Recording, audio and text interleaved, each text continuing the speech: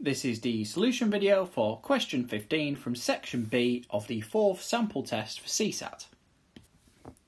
In this question, we're told in decimal or binary, a positive integer is called a rep unit if it can be written in a respective base, i.e. if we're considering decimal, if it can be written in base 10 or binary base 2, using only the digit 1. Given this, we're asked to find all n and p integers greater than 0, such that a binary rep unit with n digits can be written as a decimal rep unit with p digits.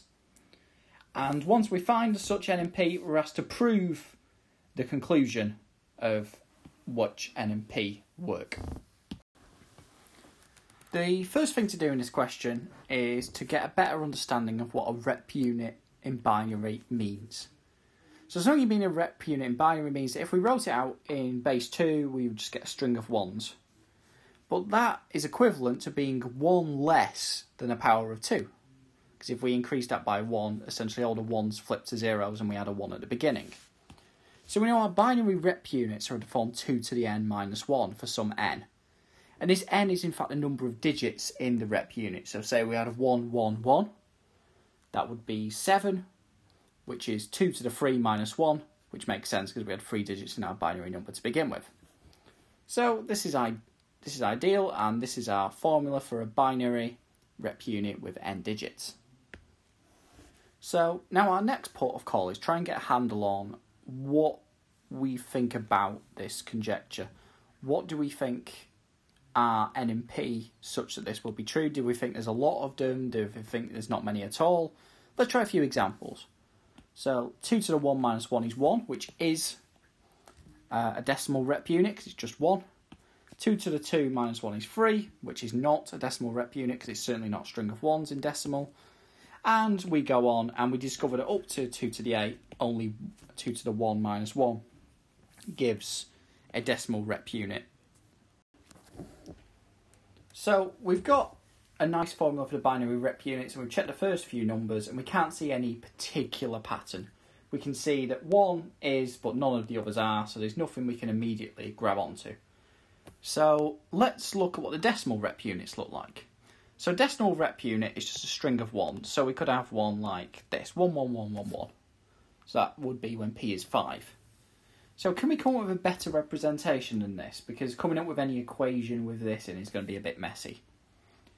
But you can see that if we times this by 9, then we're 1 less than a multiple of 10. Indeed, if we times by 9, we see that this is 10 to the 5 minus 1, and this would work for any string of 1s.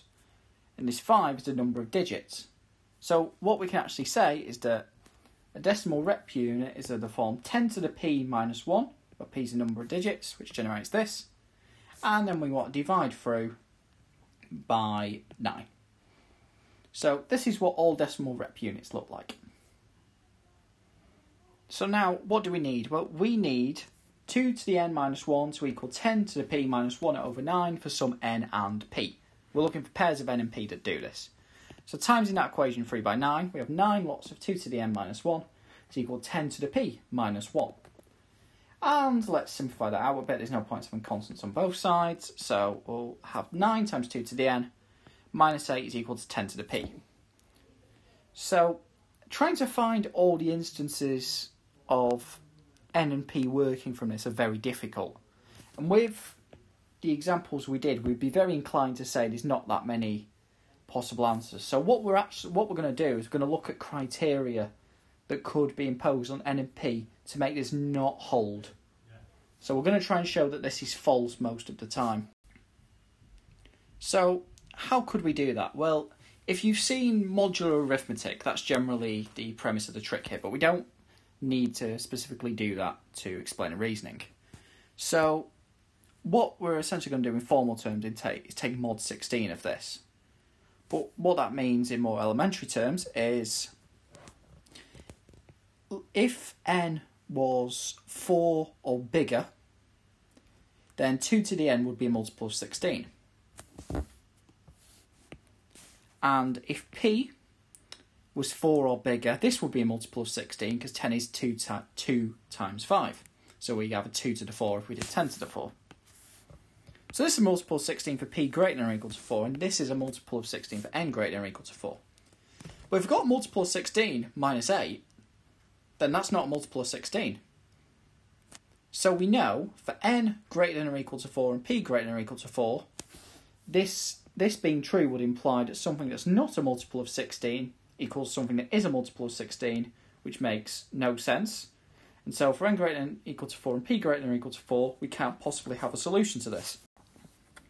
So all we need to actually check is n less than 4 or p less than 4 for solutions.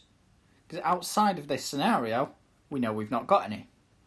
So for n less than 4, p less than 4, well, we've checked nearly all of them up here. We've exhausted all the n less than 4 cases. And p less than 4, well, when we get a 4-digit number in these examples, we stop. So there's only one more to actually check. 2 to the 9 minus 1, which is 511, which is not a rep unit. And then 2 to the 10 minus 1 is 1023, so we don't need to check that because that's p equals 4.